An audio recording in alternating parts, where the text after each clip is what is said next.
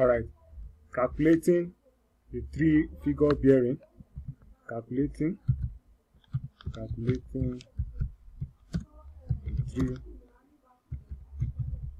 3-figure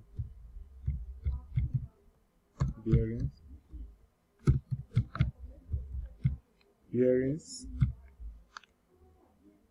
Let's quickly take some example on how to calculate a 3-figure bearing. Example 2. Find the 3-figure bearing of the arrow lines in these diagrams. We have A. This is the diagram for A. We are asked to find the 3-figure bearing of this diagram. B. We are asked to find this 3-figure bearing for this. Then C. We are also asked to find for this one also. Let's quickly take the solution to find the 3-figure bearing of this problem. Let's quickly do that now for A. What we'll just do here, what they are asking us to do here, is just to find a bearing from here to this place. Now, if we can observe, you know that this is a compass bearing.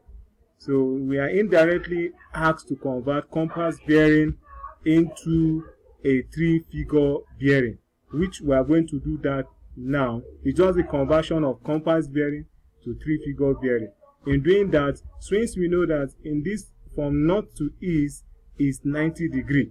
So what we'll now do here, we now say 90, we'll say 90 degrees. Alright, so this is a 3-figure bearing for this particular problem.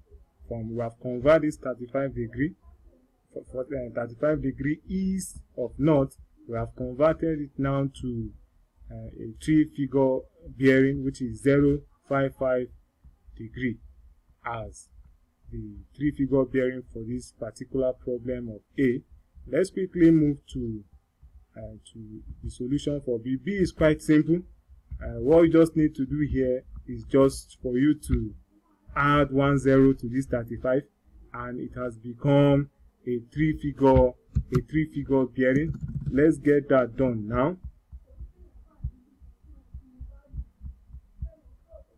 So this is the solution for this B part, which is 0.35 degree is the 3-figure bearing for this compass bearing, which is 35 degree and north of east.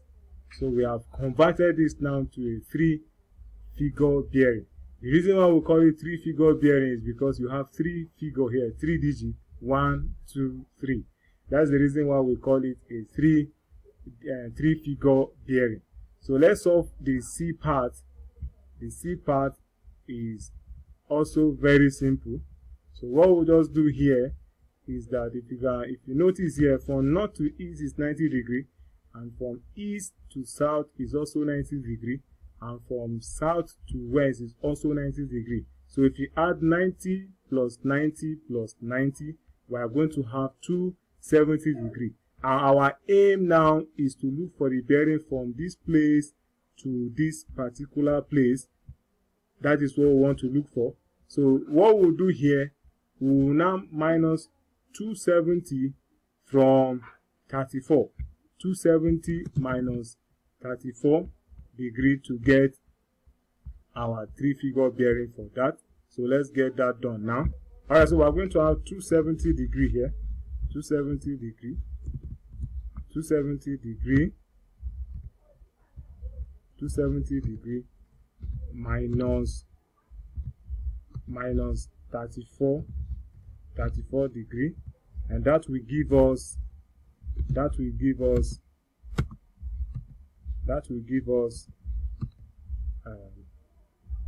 236 degree as our answer. So this is how to work out the 3-figure bearing. Whenever you are given a compass bearing, you can convert it to a 3-figure bearing. So you see, we have converted this to a 3-figure bearing by saying 270 minus 34 is equals to 236 degrees. Now, for instance, if this 34 is inside here, let's do that. Now, for instance, if for the C part, which we just solved now, if this 34 happen to be here, okay, let's take that as our example D. As our example D. Let's quickly move there as our example D. Now, look at where our 34 is. Now, our 34 is here. Now, we know this is due south. Due south is 180. That is from here, from this north to south is 180 degree. So what we'll do here, we'll add it to this 34 to get the 3-figure bearing. So what we'll here, we'll now say 180 plus